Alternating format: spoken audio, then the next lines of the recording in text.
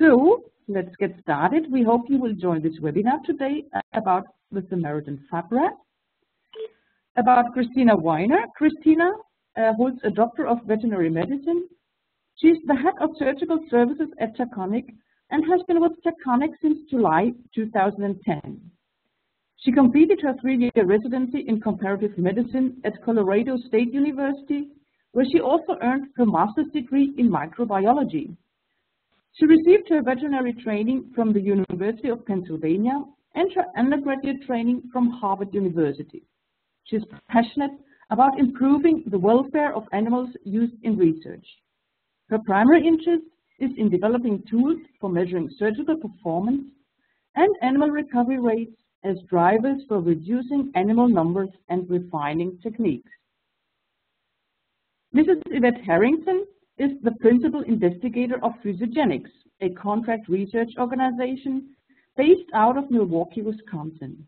With a background in developmental biology, she has worked for PhysioGenix for 8 years with positions ranging from the lab technician to principal investigator. Mrs. Harrington's current responsibilities include developing client relations, research, as well as customized study design and quotes. Mrs. Harrington earned a master's in biology as well as bachelor's in biology and fine arts.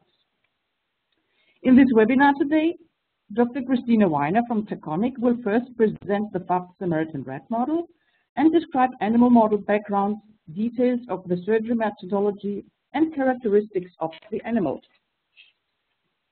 Then, Mrs. Yvette Harrington from PhysioGenix will present data collected from an in-house study involving the FAB Samaritan rat as part of a model development collaboration between the two companies.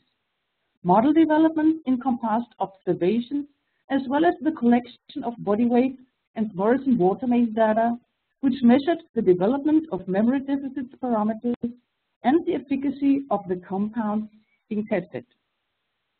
And with these words, I would like to hand over the words to Dr. Weiner. Please, Dr. Weiner. Thank you, Margit, and all of those in attendance for your time today. This is an outline of today's webinar. We'll begin with a brief introduction to Alzheimer's disease, which I'll reference throughout the presentation as AD.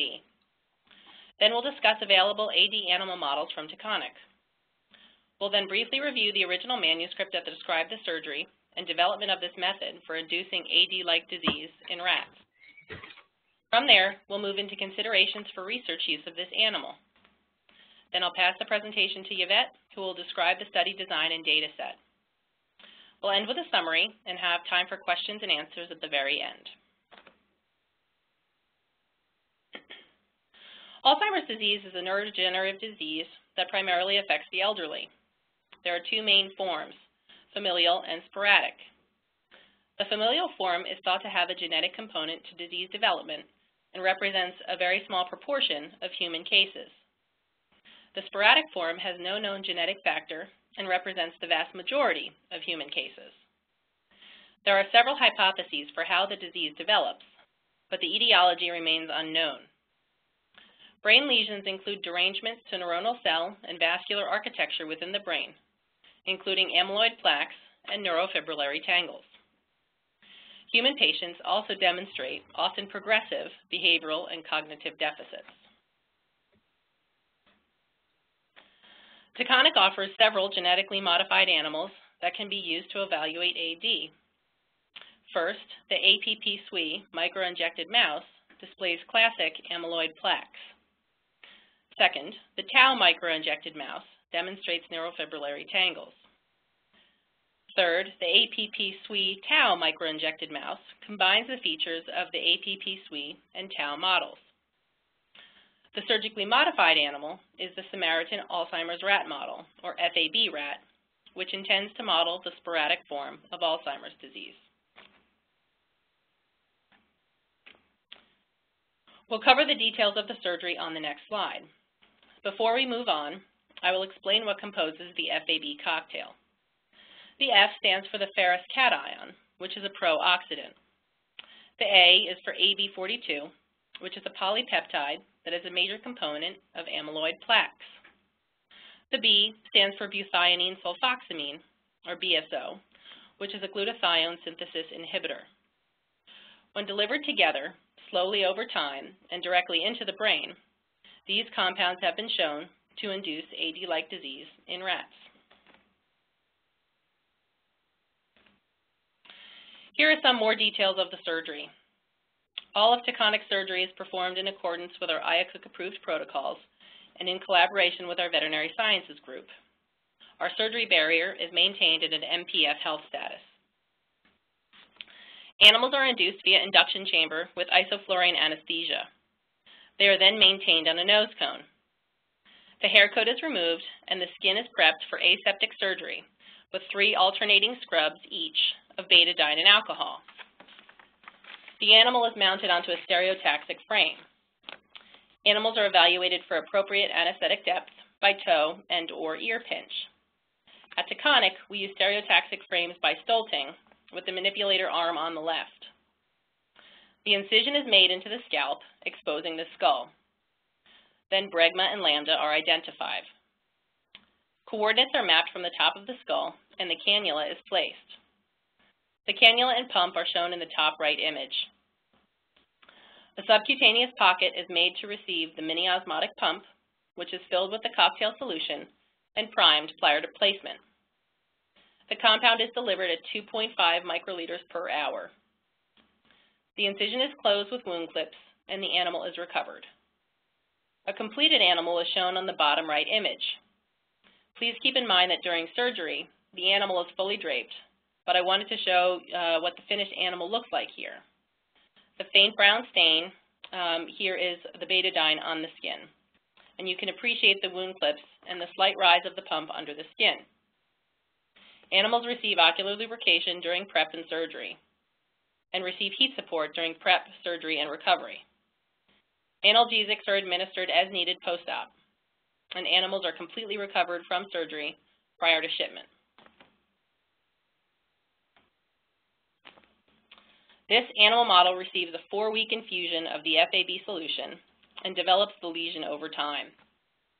Histopathology lesions were shown to include amyloid plaques, hyperphosphorylated tau, neurofibrillary tangles, and neuronal cell loss.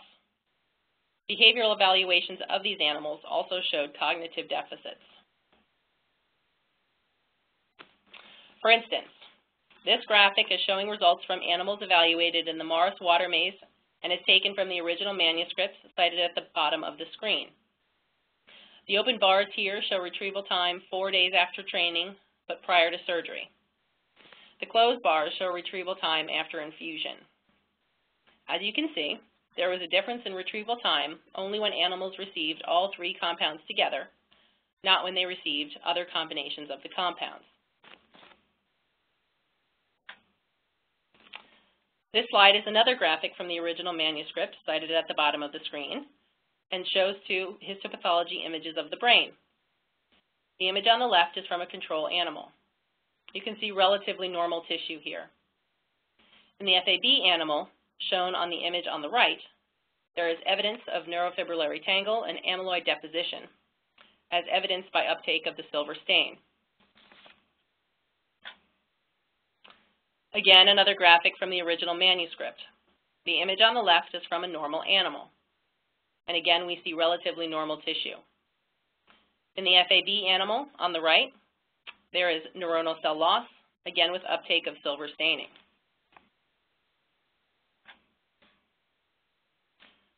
There are many benefits afforded to the investigator when using the Samaritan FAB-induced animal.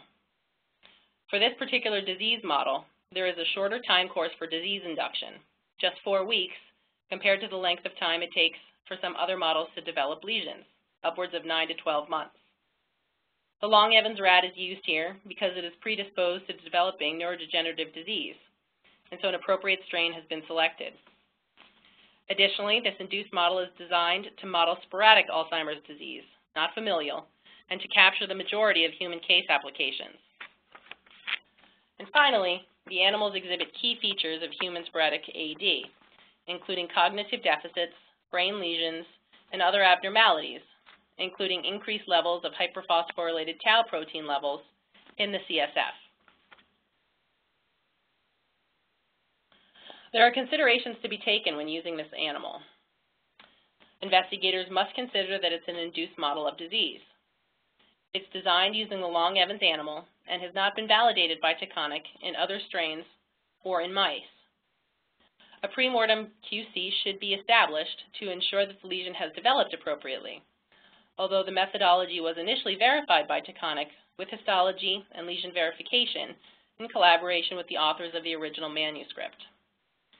We use additional premortem QCs after surgery to verify that the animals have healed appropriately and that their wounds are looking good. The surgery department is always willing to consider collaborations with investigators to best meet your research needs. If you have requests for pre-screening of animals for use on study, we're happy to work with you in doing so. And now I'd like to turn the presentation over to Yvette for her. Thank you, Tina. As stated, I will be elaborating on the PhysioGenix and Taconic collaboration on the validation of the FAB model. The study was held at PhysioGenix in Milwaukee, Wisconsin, and in accordance with our IACUC approval process. So PhysioGenix is a CRO specializing in rodent models, rats and mice, and typically cardiovascular, renal, and metabolic disorders. We develop customized research programs that cater to our clients' needs and perform near real-time data updates. Clients also have direct communication with the study director in charge of their study. As for the Taconic validation study design, it was set up by our study director as well as our director of research who have experience in the neurobehavior field. Animals were allowed to recover for about 1 week from the surgery at Taconic. Then they were shipped to PhysioGenix and then were allowed to acclimate for approximately 1 week before dose initiation. For our Morris water maze setup, it was 182 centimeters deep, diameter, 61 centimeters deep, and still 40 to 43 centimeters deep, depending on whether it was a visible or a hidden day. And our platform was a standard 11 centimeters diameter. We also had a white tub, and the water was made opaque by tempera paint. We used the TopScan version 1.0 from CleverSys in Virginia, and which allowed us to measure and record data for the analysis of the distance each rat travels per trial and the latency or time it took each rat to find the platform. For our group design, we had 5 arms with an N of 8 to 10 each. Group 1 was the negative model control, or an Alzette pump with vehicle solution. Group 2 was the positive model control, or the Alzette with the FAB solution. Group 3, we dosed with donepezil, which is a common Alzheimer's drug in humans. Group 4 was compound A, which works on a pathway to decrease the amount and size of plaques. And Group 5 was compound B, which works on a different pathway dealing with memory and cognition. It was not really considered an Alzheimer's target drug. Starting at week 3, approximately 14 days after surgery had taken place, body weights began weekly.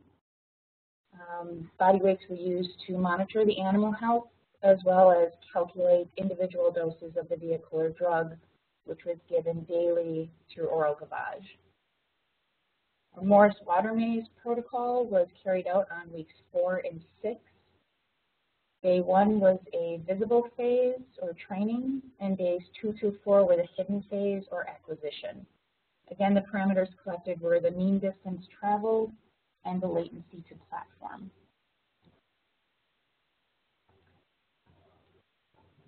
Just a note, all slides subsequent will show the mean plus or minus the standard error of the mean. In this slide, it's showing the body weights of the FAB rats throughout the study, again, starting at approximately 14 days after surgery and measured once a week. There was no statistical differences between any of the groups at any of the time points. And on day 0, groups 2 through 5 were grouped based on the body weight. In this slide, it's showing the week 4 Morris Water maze. It's the mean distance traveled per trial. I want to show you data relevant to compound A, which is theorized to reduce plaque formation. As you can see by day 4, compound A has a reduction in the mean distance traveled, though not significantly, but it has even surpassed the model's negative control, which is group 1. Shown here, the mean latency to platform during week 4. The data shadows the distance to platform, again with the compound A showing dramatic reductions during that day 4. Week 6, the Morris Water maze, again the mean distance traveled is first. We can see that on day 3, compound B, which again is the memory and cognition compound, showed a significant decrease in the distance traveled compared to the model's positive control, which is group 2. And again, the data is shadowed in the next slide, which is the mean latency. And seems to be stalling, but the data actually does shadow with the latency, there we go, as well as with the distance. And in summary, the body weight, again, data showed no statistical differences between the groups. Week 4 Morris Water maze data, compound A, designed to mitigate Alzheimer's disease plaque formation. Both the distance and the latency data supported potential drug efficacy.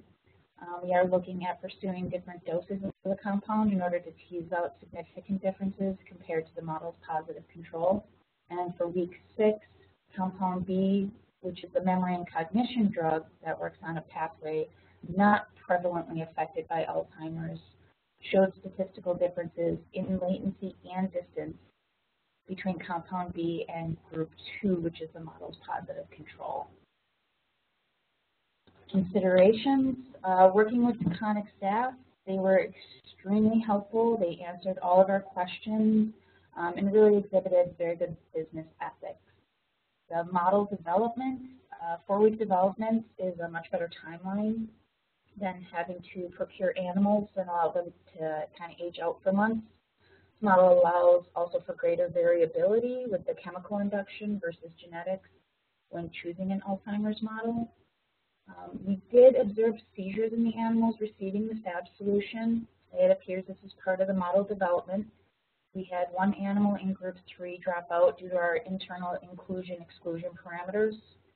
Otherwise, we were able to obtain data from the rest of the animals, with an occasional trial being dropped for an animal, which it was less than 1% of all the time, including all trials.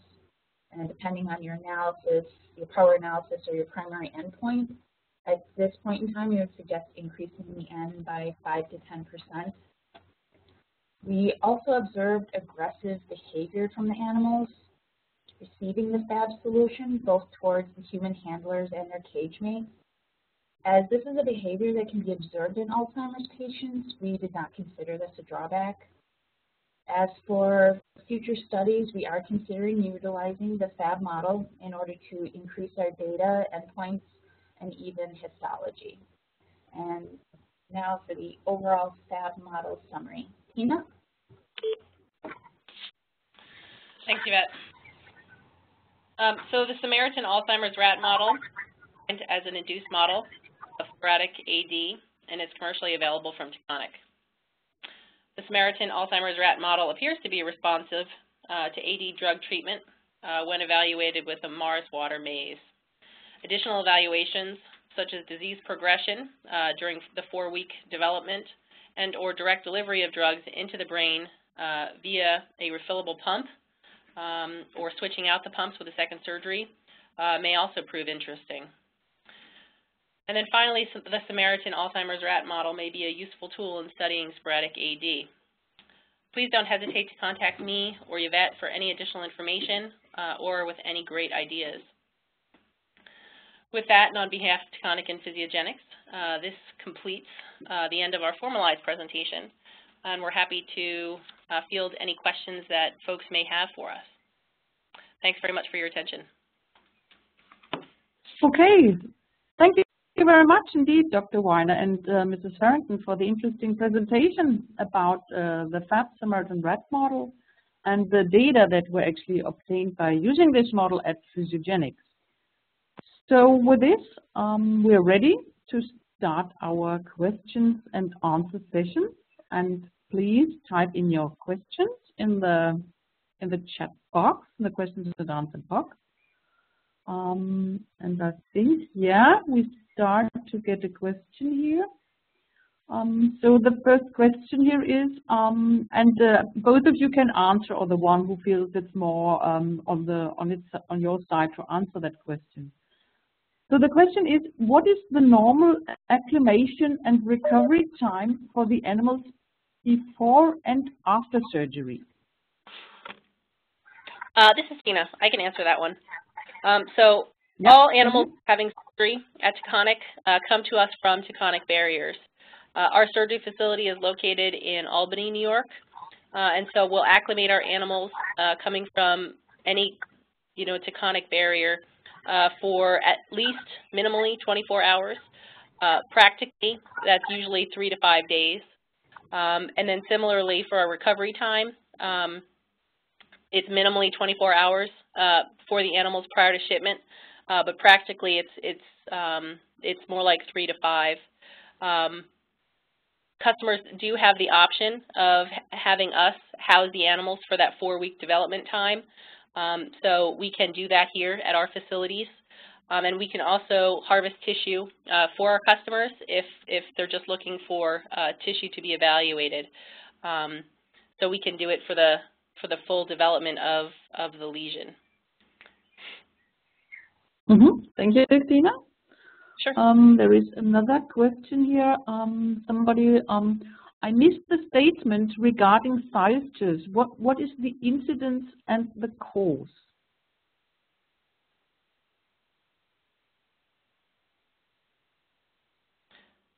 I'm sorry, can you repeat that question? I don't think I heard it. I'm not sure if Yvette did. Right, I'll repeat it.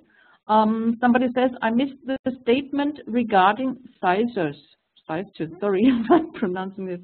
But what is the incidence and the cause? Oh, of the seizures. Seizures, yeah. Sorry, I pronounced it bad. No problem. So that's a great question, and I was hoping somebody might ask. And Yvette, feel free to jump in here if you'd like. We, prior to working with PhysioGenix, we very rarely had observed seizures in our animals. Mostly because our customers elect to receive the animals within about a week after having surgery, and so we don't often have the opportunity to observe them during the full 4-week disease development period. We do keep animals back with each order. They're just our QC retains, but we try to use really as few animals as we possibly can to fill each order, and so we often only have 1, maybe 2 animals held back. And so we had not reliably received those or observed those seizures. Yvette, do you want to just kind of describe what you guys saw? Sure. We weren't really prepared, I guess, to, for the observations, but once we kind of realized what was going on, we made general notes. I think in the next study we'll do more about quantitative analysis. But I know the study director, after looking through the data, only about 1% of the trials, the Morris Water Maze trials, had to be excluded due to, the seizures. So it wasn't really that prevalent, but it was just something that we noticed. I think it's a really interesting finding. I'm not terribly surprised to hear that it happened, and I think it would be interesting to try and understand that better. Okay, thank you. Another question is, do animals spend the 4-week induction period at Taconic?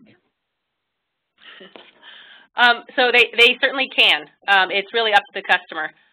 They can receive them soon after surgery, or we can house them for that time and then send them on to the customer. Okay, thank you. Our next question is, have other strains of animals been evaluated than the long-Evans rat? Great question. So not by Taconic. We just offer this procedure in the Long Evans animal. We often and have gotten inquiries for this particular model in other strains or in mice, but we presently do not offer that. Okay, thank you. Another question is, are the plaques ubiquitous over the brain or restricted to, oh now it just jumped a bit up, restricted to a few regions? So all over the brain or just to a few regions, the plaques in the brain? So for this particular project, histopathology was not included.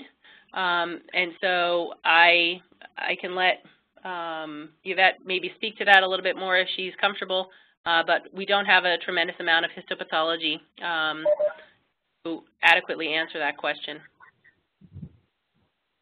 Yeah, for this study, it was decided not to do the histology. We are looking into it in the next couple of studies. But again, this was kind of a preliminary, model validation. And once we kind of get the protocols and the procedures a little bit down more, and even understanding the model a little bit better, we do plan on including histology.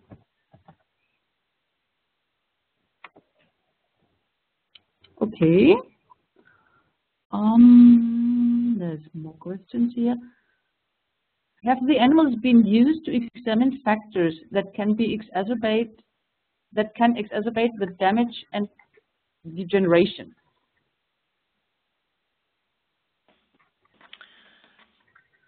Not that we know of. Okay.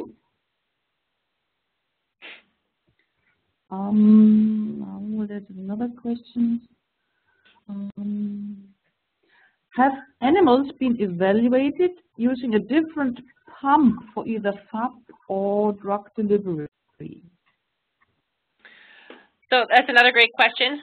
So not by Taconic, but I think there's a potential opportunity here using some of the newer, either reprogrammable or programmable pumps that are out there on the market that also I think are refillable. So I think this is an opportunity to potentially deliver the FAB cocktail, remove it at the end of infusion, and then deliver drug directly into the brain at the site of lesion development to see if there's any either changes in the lesion via histology, if there's any behavioral changes in the animal, etc. So that, to my knowledge, has not been done. I'm not sure if other folks have other information and are aware of it, but I personally think that would be a pretty cool evaluation. Mm-hmm. Thank you. So maybe here's a very nice last question rounding up. Are there any future plans to continue evaluation of these animals? Yvette, do you want to answer that one? Sure. We actually have a couple of studies planned looking, again, toward increasing our data endpoints as well as the histological features. So it's definitely in the mix.